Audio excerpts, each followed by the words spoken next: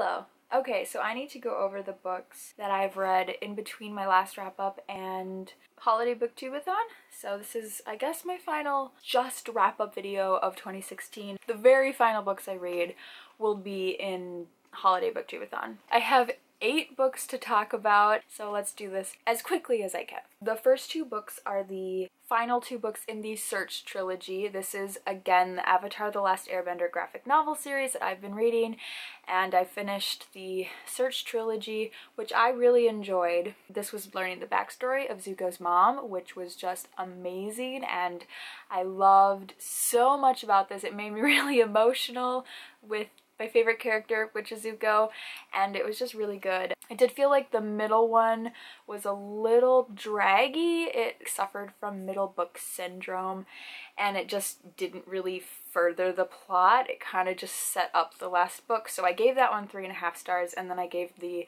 third installment 4 stars. Next, I'm going to talk about Talking as Fast as I Can by Lauren Graham. This is her nonfiction book that she just released kind of alongside the Gilmore Girls reboot, which just happened. I'm a huge Gilmore Girls fan. I really like Lauren Graham. So I had, I guess, really high expectations for this book, and I'm not gonna lie, it kind of let me down. She didn't get as personal as I wanted her to get. I really like it when celebrity memoirs, and obviously just memoirs in general, have vulnerability to them and talk about raw, honest, deep moments in their lives, and I did not get that. She really just made this a comedy book, and I felt like there were so many filler chapters that were just her trying to be funny. I wanted serious moments alongside the funny bits. We didn't get that. It seems like the book was really supposed to be kind of centered around Gilmore Girls, and I loved everything that we got, but again, I felt like it was scratching the surface, and I wanted to go deeper, and I wanted more things from her than she gave me. Some of the chapters I just felt were unnecessary. There's a whole chapter about dieting in Hollywood. It wasn't funny. There was a whole chapter about her hosting Project Runway, like it was one day out of her life where she was a guest judge on a reality TV show. I did not understand why that was a monumental moment of her life that she needed to share.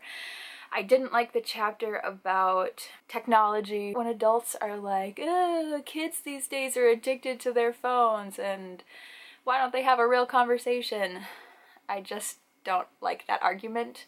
So yeah, now that I'm like discussing it, I'm pointing out all these negative things about this book that I didn't like. Overall, it was okay. Like, I enjoyed most of it. The things that we got were mostly fine. I initially gave this a weak 3 stars. After talking about it, I feel like this is more of a 2.5 star read just because the things that stand out to me are negatives. Next, I read a graphic novel. This is King. This is by Joshua Hale Fialkov, and then the artist is Bernard Chang. This is a post-apocalyptic graphic novel about this guy King who is working for this government agency, and basically everyone on Earth is some sort of mutant creature. I wasn't a huge fan of this. I just felt like it was a very simple story. We didn't get very much backstory with any character. We didn't get very much world building. The plot was very basic. I felt like it wasn't very well written. Like, the dialogue itself just wasn't funny. Probably my favorite part about this was the art, which was really colorful and vibrant. It just felt very polished. It did a good job picking color palettes for each spread, but overall this just wasn't very impressive as a graphic novel. I gave this 2 out of 5 stars. Next, I read this book, which I guess is maybe not a book because it is only released as an audiobook as far as I know, but it is Kwanzaa Folktales. This is just a really short audio collection of Kwanzaa folktales, and it's all read by famous Black celebrities. The first one is narrated by Raven-Symoné. They made this in like the 90s, so she's a small child and it's really adorable. I wanted to read it because I was in the holiday spirit, and Kwanzaa is going on around this time. I didn't even realize that Kwanzaa is not a religious holiday. I kind of thought it was because I associate it with Christmas and Hanukkah, which are religious, but it's just a cultural thing, that basically the harvest festival. I'm sure you've read folk tales at some point in your life. These would fit in well with them, and so I don't really feel like I have to go super into them. There were some that I liked more than others. Overall, I had a good time listening to this. All the characters are African animals. It was just a fun, like, hour and a half or so on audio, and yeah, I liked it. I gave it like 3 out of 5 stars. Next up is The Color of Earth by Kim Dong-hwa. This is another graphic novel. It's the first in a trilogy. It is basically following this young girl. It goes through her coming of age story. She starts as a child and then goes up into her teens, and this takes place in very rural South Korea. I honestly don't know the exact date. I think it's somewhere in the 1800s. It was just kind of an exploration of femininity and going through puberty, sexuality. It draws a ton of parallels between nature and sexuality and nature and the human body, and I thought that was really interesting. It was very unlike anything I'd ever read before. She lives with her mother, who is a single mom, and I really liked the relationship between the mother and daughter. It was very open and loving and trusting. Just a really interesting look at a culture that is very foreign to me. I feel like I didn't always agree with everything that it said about gender, but I know that this is very much trying to give you a picture of the actual time and place that this book is set, and I thought that that was really fascinating. The art is really interesting. It's like photorealistic backgrounds and nature, but the characters are more cartoony. It's in black and white, which I find interesting because the title has the word color in it, and I feel like these would look so much more beautiful if they had color. Like if they were painted with watercolors, I think that would be so cool. I read an art, but I am pretty sure that the final book is also in black and white. I kind of wish it hadn't been like that, but that's okay. I don't know when or where I will be able to find the other books in this series, but I would like to read them. It's a very quiet and introspective read. I just really appreciated it. I gave this 3.5 out of 5 stars. And then next is Sarah's Key by Tatiana de Ronay.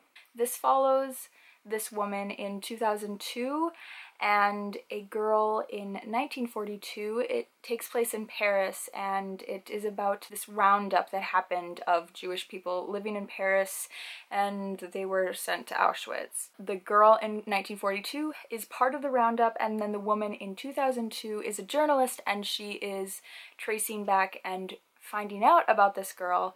They both live in the same apartment. I have some mixed feelings about this book. I definitely feel like it was very readable and fascinating enough. I did like that a huge emphasis was placed on countries not forgetting the bad parts of their history, and it's really important to remember things that your country has done that you are not proud of, and you have to own up to those things and make sure that it never happens again, that people don't forget those things. So I really did like that about this book, but there were also things that I just thought were kind of weak, like the plot itself I found extremely predictable. I just remember thinking while I was reading it, I was like, there are a couple ways that this plot could go. There's the way that I'm almost positive it will go, and then there's the way that it could go that would make it an interesting and well-written book, and it went the way that I thought it would. So that's that.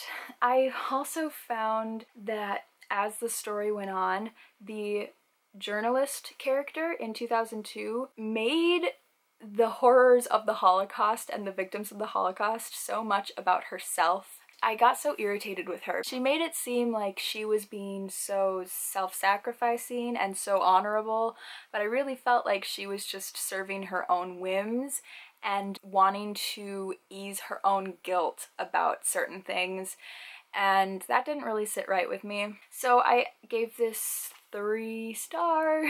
So many 3-star books. And then another 3-star book just to finish it off. was Binti by Nnedi Okorafor. This is a short novella. It's science fiction and it's about this girl who is basically the first person in her tribe to ever get accepted to college. Her family doesn't want her to go, but she wants to go to university. So she is starting that journey, but things don't go quite as according to plan. I just have to say that I never read sci-fi, so I did like that this was a short novella that could get me into sci-fi, but it was not a big commitment.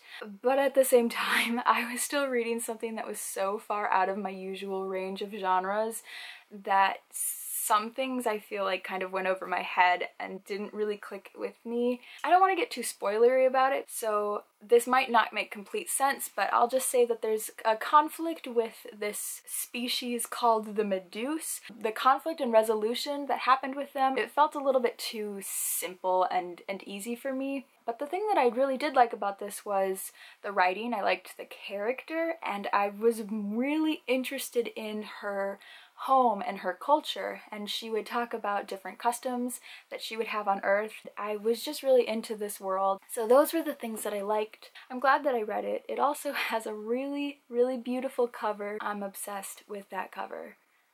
Oh my goodness. Yeah, I think that's it. I'll see you with my holiday booktubeathon wrap up probably. I might do like a year in review video, but I have not planned that out yet. That's it. Goodbye.